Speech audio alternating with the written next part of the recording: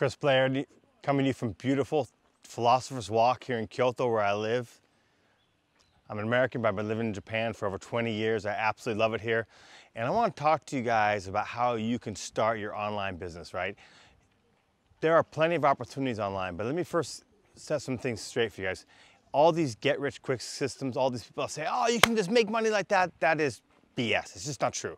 This is going to require some work and effort, but if you're willing to put in the work, you're willing to spend the time, you can do some amazing things online.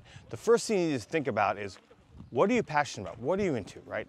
I find that when people start a business based on what they are into and what they like, it greatly increases their chance of success.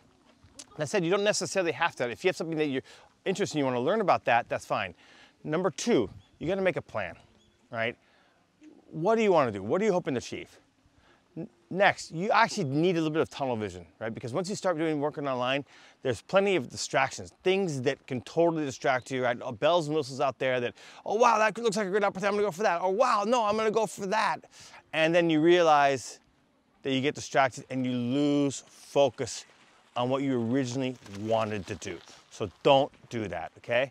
And now, another thing you need to do is decide, do you wanna sell a physical product or a service, right?